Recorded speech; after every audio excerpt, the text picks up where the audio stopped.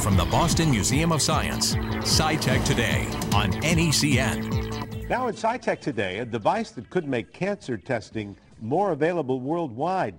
It's called the Nuclear Magnetic Resonance System, and it's actually been around for decades. So what's new?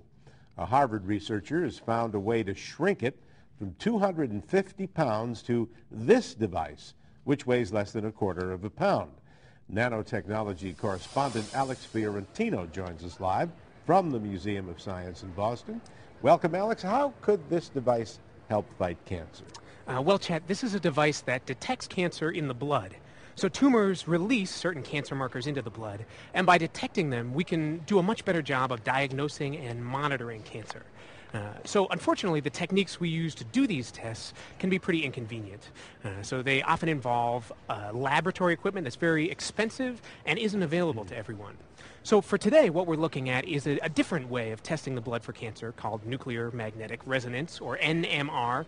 And basically what NMR is it's like an MRI scan, except instead of scanning the whole body, you're only scanning a tiny sample of someone's blood. All right, so this is based on an MRI scan, but those aren't exactly cheap or convenient.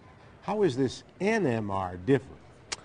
Well, in many cases, actually not that much different. So I have a picture here of an actual commercial Nmr machine, and you can see that it's a pretty bulky device, and it's also quite expensive. So this really doesn't help make this testing more available to people. However, what we're talking about here is a scientist named Nan Sun, who's an electrical engineer from Harvard University. And Nan Sun saw that the real problem with these big NMR devices was the giant magnet inside of them. So there are two main components to every NMR machine: a magnet, which pulls on your blood sample with a magnetic field, and a transceiver, which zaps the sample and receives back the signals to detect what's in the sample. So normally, the magnet is by far the biggest and most expensive piece of the NMR machine. And so a real NMR magnet would be many, many times bigger than this, and it would weigh hundreds of pounds. But Nan and his advisor, Don He Ham, realized that these big, expensive magnets really weren't necessary. A tiny magnet would work just as well. You would just need the other component, the transceiver, to be sensitive enough.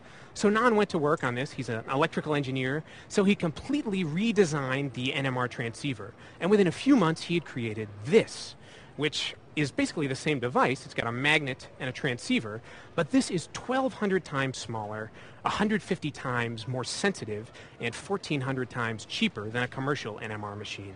Wow, that's pretty amazing. So it's just reworking the transceiver that allowed him to shrink that device down to what you just showed us. Yeah, that's... Oh, pardon me, Chad. Yeah, go ahead.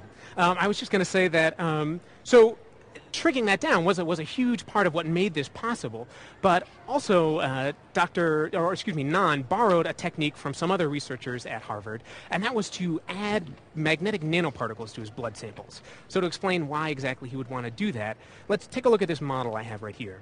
So imagine that this red area is your blood sample, and you've added to it these magnetic nanoparticles, although in reality the magnetic nanoparticles are hundreds of thousands of times smaller than this. But if there's no evidence of cancer in your blood sample, then the nanoparticles are just scattered around. But if you do have a cancer marker present in the blood, then the nanoparticles are attracted to it. They stick to it, and they form this cluster around it. This cluster is very, very easy to detect using NMR. So what we've done here is make this test much more sensitive. Instead of trying to find this one little cancer marker, you're able to find the big magnetic cluster that's surrounding it. All right. Alex, that's fascinating stuff.